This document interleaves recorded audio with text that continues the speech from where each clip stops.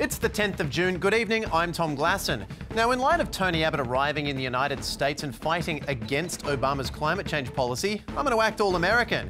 Ooh, my country created some of the most important cultural works of the 20th century. Now we're trying to save the world from environmental collapse. Typical Americans. Welcome to The Roast.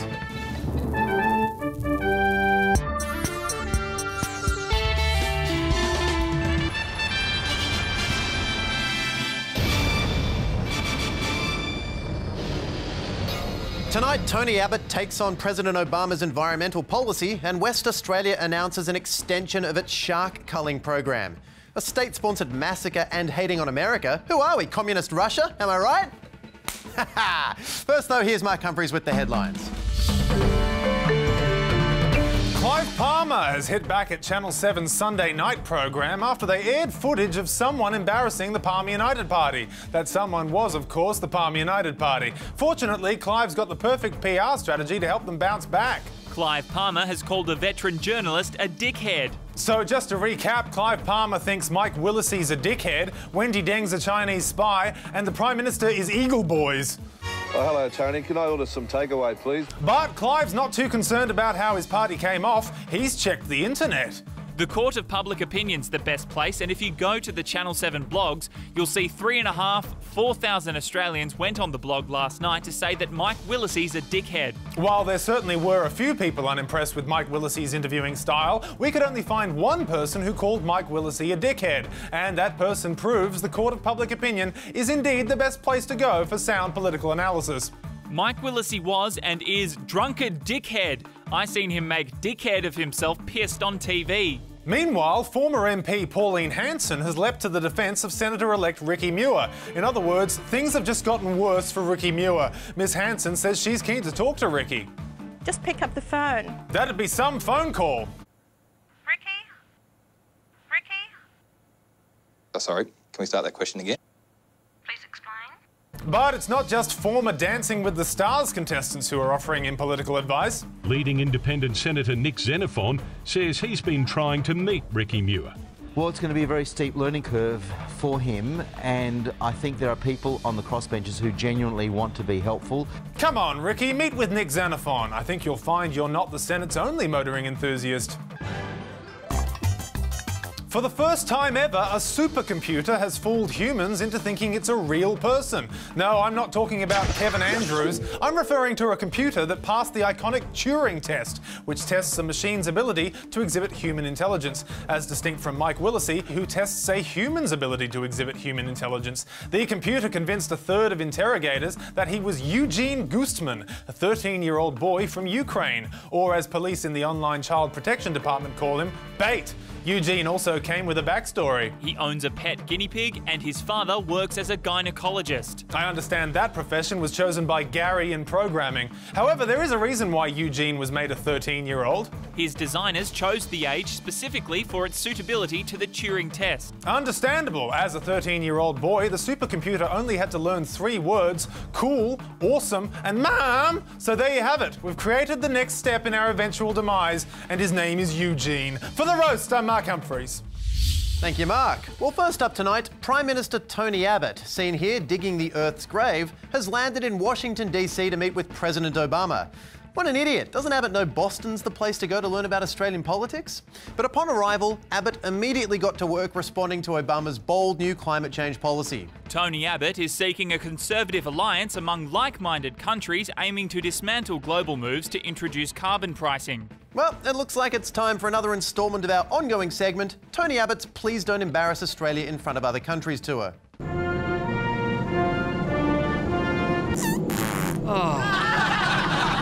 So, on his trip away, he is trying to dismantle global carbon pricing and form an international coalition of, I know you've got all this research, but my gut tells me I'm right. Why can't he be more like Scarlett Johansson in Lost in Translation and just stay locked in his hotel room moping around in underwear? But instead of moping, Abbott has been busy undermining Barack Obama and trying to form a coalition of like-minded countries, including Canada, India, the United Kingdom and New Zealand.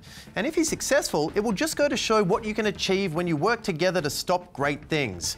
And the White House, well, it's not happy. I think everyone except the climate deniers are deeply concerned with the direction Australia is going. Oh, everyone except the climate deniers? So who's that? What, everyone else on the planet? Jazz Twemlow joins us now live. Jazz, is this a wise move by the Prime Minister? Previously, our Prime Minister limited his science phobia to Australia, which is surrounded by rising oceans. Well done.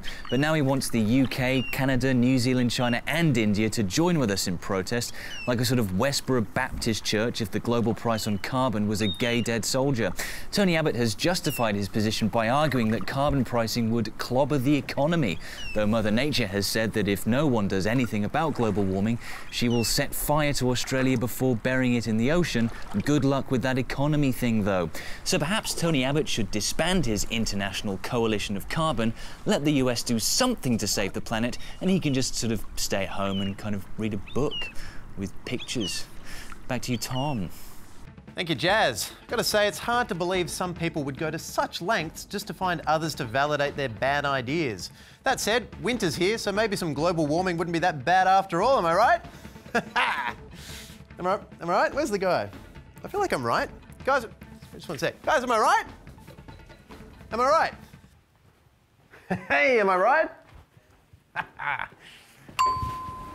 Hey, am I right? Which floor? 7. Yep. Am I right? Yeah. Oh, am I right? Am I right? Am I right? Dorothy? Dorothy? Dorothy? Nah, you're busy. Am I right?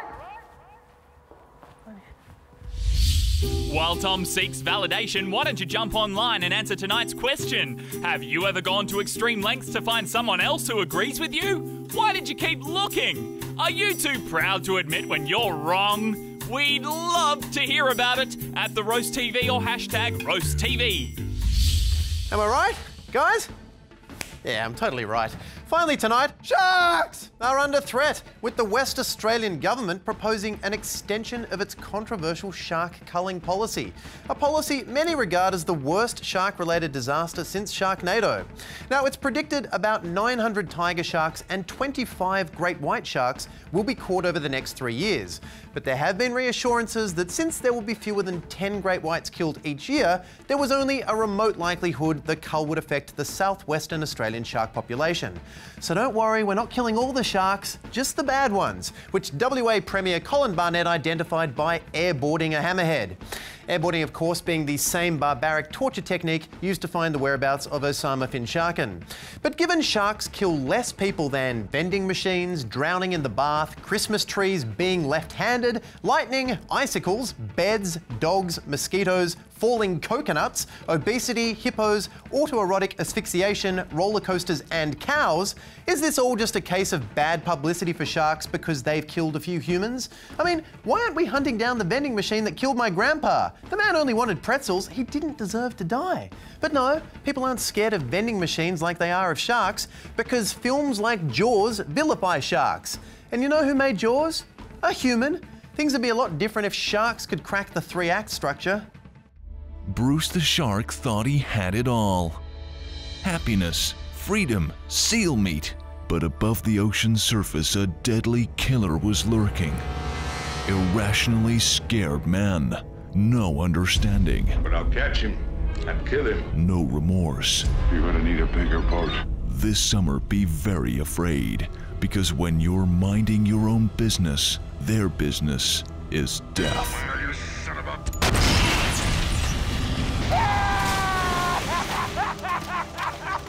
Coming this summer, Great White Man. Oh, I'll see anything directed by Shark Fin Spill Shark. My favourites are Jurassic Shark, Raiders of the Lost Shark, and Catch Me If You Can. You know, the one about the shark pretending to be a pilot. So does WA's shark culling policy have any merit? Well, Colin Barnett declared the trial run a success, but it did cost $1 million, didn't kill any great whites, and some argue may have even endangered people by drawing sharks closer to the beach thanks to bait systems near the shoreline. On the other hand though, shark attacks, a thing that almost never happens, didn't happen for 3 months. It's just like how I eat raw garlic every day to ward off vampires. 10 years on, still haven't suffered a single vampire attack. Logic checks out. Alex Lee, is this shark cull justified? Tom, imagine if I was a shark and I came into your territory and started killing you.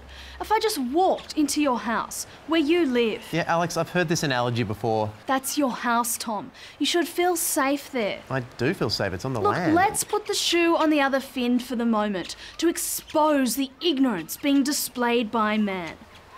Now, as a shark, my house... You're not a shark, it's... Oh. Back to you. Tom. Oh, jeez, poor Alex. She's never going to get a deposit back for that costume. Still, maybe we should look at this from the other side of the coin. Why are sharks eating humans in the first place? Because some sharks are just criminals, Tom. You know I had to harpoon a criminal shark over there who hijacked our green screen like a jerk?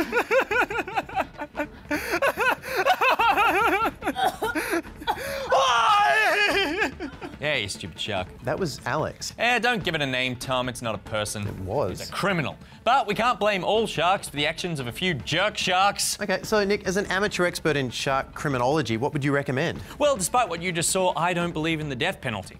Unless those jerk sharks are guilty of a crime. Okay, but how can we tell a guilty shark from an innocent one? Oh, because all sharks look the same to you, don't they, Tom? I'll just let your interspecies racism hang there for a few seconds. But you do raise a good point, all sharks do look exactly the same. So if we can't identify which sharks are the 1 in a million criminal sharks, then we shouldn't be killing any of them. Because you know what that would make us, Tom? Entitled humans think we should have free reign over the entire ocean. Yep, dickheads. Am I right? Yeah, I'm right. That's exactly... Good night.